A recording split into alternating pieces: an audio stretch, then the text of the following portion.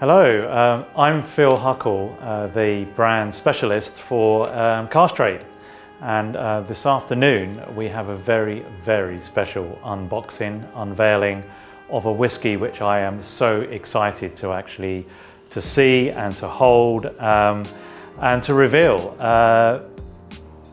This is the last cask of this particular distillery in existence, and it's been bottled.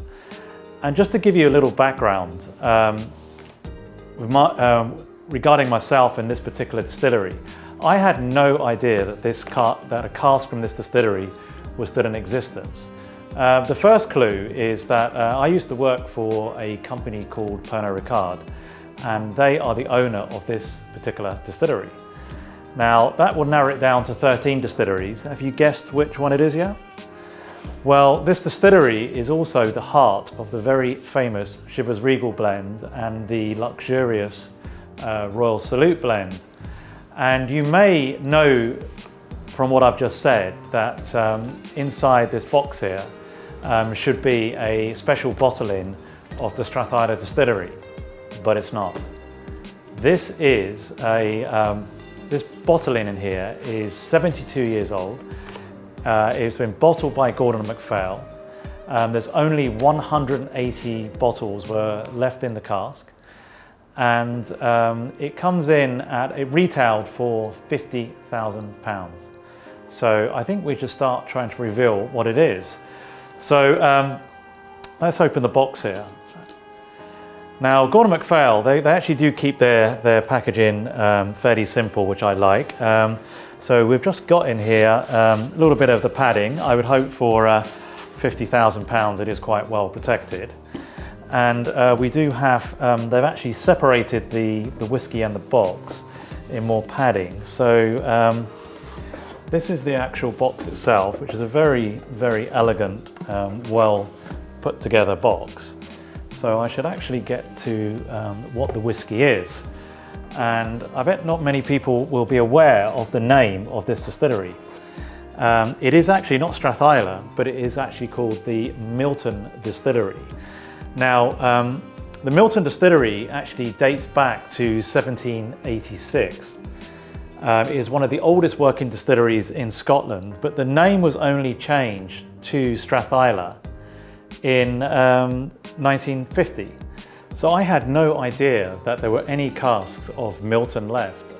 This is the last one. It's been bottled. It's 72 years old.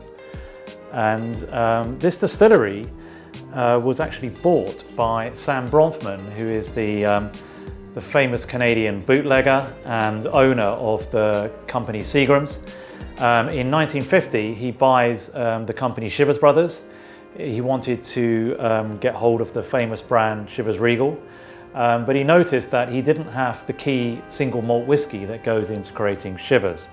So he buys, the then Milton Distillery for £71,000. He outbids, funnily enough, this company here, Gordon MacPhail, by £1,000. Gordon MacPhail bid £70,000 for the distillery, and Sam Bronfman bid £71,000. And he then, the following year, changed the name to Strathisla. But the Milton casks would have been pre-1950, and this is a 1949 Milton sherry cask, the last one in existence. And if you can see, look at this beautiful dark golden, rich ruby color. The Gordon MacPhail have described the tasting notes as quite medium bodied, quite rich, quite fruity. Bursting with flavour of Seville orange, but also with a wisp of smoke. Now this is also quite rare as well.